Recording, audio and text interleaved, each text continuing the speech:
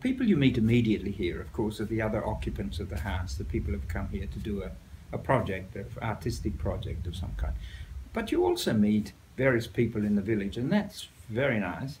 And extraordinarily eccentric people occasionally, like the 90-year-old who lives down the street and has trapped and caught his own wild boar and keeps it locked up in a large, very large animal with very large tusks in a very small shed quite nearby where you walk. And that's rather fun to observe and to get safely by. And then there are other people, who are a woman here from, well, again, I think I was talking before about Siberia, and she was one of these mystics and would go and chant and talk to the spirit of the river in the valley and the gorge below. That was always interesting to watch as well.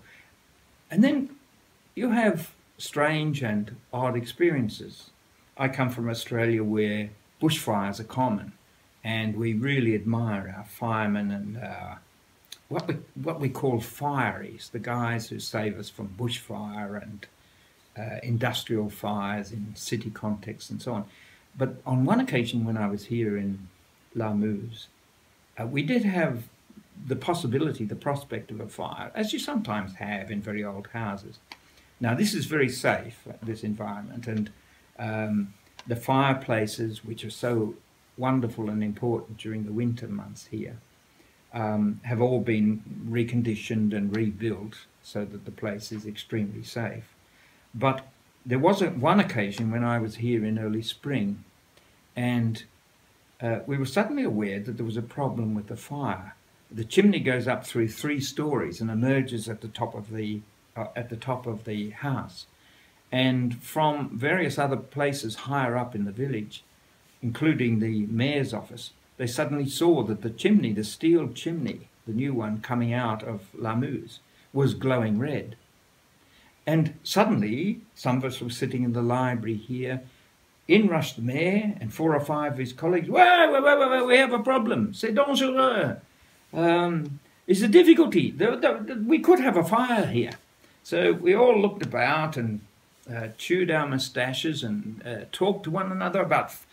The French have a strange way of doing this. They don't so much go immediately to the problem, but they talk about fires historiques and fires they knew about in their childhood. And yeah, that was dangerous, but not as bad as the fire of 1924 and so on. Meanwhile, the chimney's getting hotter and hotter and hotter because there was some resin left in the chimney stack from the previous winter. And that was what was causing too much heat and making the pipe glow red up through the house. So somebody said, well, we should do something. And eventually the fire brigade was rung.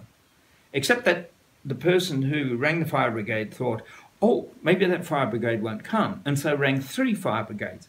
And within 10 minutes, we heard the clanging bells coming up the road, and there were 3 full fire brigades at the front door. In the library here, we were only aware of it when something like 14 or 15 firemen, firepersons I should say, because 3 of them were women, burst into the library and said, my God, you've got a problem here. Yes, we said, that's why we sent for you. And they're in full uniforms, they have the helmets on, and all of them are equipped with the essential materials for putting out a fire that all French firefighters have. One woman had an axe in one hand, another had a hose in hand, another had a some kind of blanketing equipment, another had a foam cylinder. They were all in their left hand because their right hands were all occupied with very large empty coffee mugs. That's apparently the crucial piece of equipment for a French fireman. You rush to a house, you want to put out the fire, but you bring from the fire truck the crucial piece of equipment, which is an empty coffee mug. So they burst in here, filled the room. There must have been 30 people in the room by this stage. Everyone discussing the fire. Nobody doing a single thing about it. And finally the fire chief came in and said, we should look at this. They raced upstairs, looked at it, and then all thundered back downstairs. Oh, yeah, could be a problem, but should be okay in an hour's time. We just shut the flues on the fire, which they proceeded to do, and then said, coffee? Anybody got coffee? So they filled the coffee jugs, sat round, talked about fires of the past, talked about futures of the fire, finished their coffee, and then were looking around and said, oh, there's a lot of wine here. But at that moment, there was a call, an urgent call from further down in the valley where there was a real fire.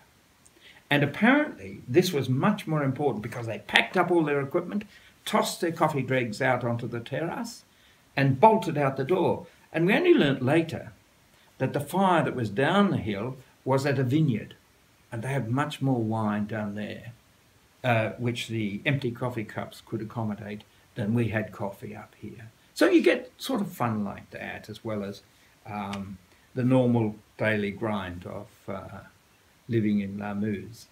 John and Kerry, the people who run this place, wonderful. They suffered a little bit of anxiety on that day, but they're always here.